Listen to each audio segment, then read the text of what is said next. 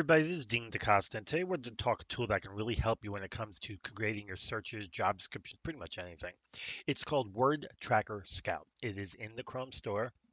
It has been around for a little while, but it's since 2017. But it's a really cool tool, and the only reason why I haven't spoken about it before is because I've been playing around with it a lot just to see how accurate it is, and it's really pretty good. So I'm on my own LinkedIn page. I do that because I really don't want to pick on other people's sites and have you see other people's information.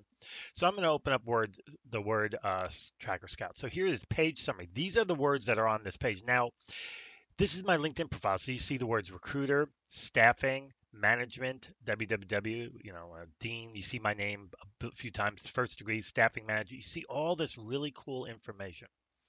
Now, if I'm using this, I'm saying, okay, if I want to find more people like Dean, some of the words I should use to be searching for them are going to be recruiter, staffing. But then there's some other things in here that you might want to consider searching for, like HR, like media, and stuff. Then you can go to insights, and insights is where it breaks down the number of words and the relevance.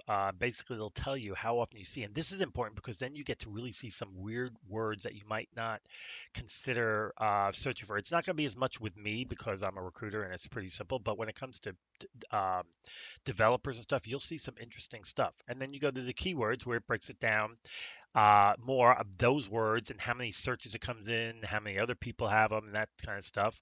And then Word Tracker itself, excuse me, that one doesn't work. You got to have a paid subscription, and I'm not paying, but the rest of it works great.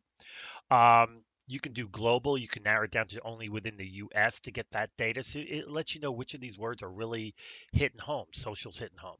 So let's do an experiment. Let's go ahead and find a Java developer, and let's go ahead and look at it and see if we can and see how well it helps us with the Java developer. So we're going to pick the very first one, Justin Stein. I really just want to pick one. I don't want to worry so much about anything. Let's make sure there's enough information on his profile to really have a clue what he does. It's not the best I've ever. It's not awful because we get down here, we get to see skills and endorsements. We're going to open that bad boy down so we make sure we hit it all. And down here, all right. So this one will work. It's not the best in the world, but it's far from the worst. I've seen worse. Let's see what our word tracker does for us. Word tracker. Look at that. Okay, we get his name. Okay, but we get the Java dev, we get the full services, we get developer, we get web, we get stack, we get all these cute things. Let's see what our insights get us. Once you get past the name, recommendation, we get software development is a big word we'd use. SD too. Now that's interesting. It's a company. He does some stuff with TCP stuff, some real-time microservices. That's interesting. Some more keywords over here, and we are only in the US, so software is big. He works at Amazon or has worked at Amazon, so we know that's big. So now we know, hey, he's worked at Amazon, might want to target them. Spring, he's got, Spring, which is technology, Java, web services. I mean, there's some good information here. This can help you, and you can save this. You can copy it or save it so that you can use it later. And this can help you write a job description, can help you decide if there's anything you're missing from a sourcing perspective, any other buzzwords.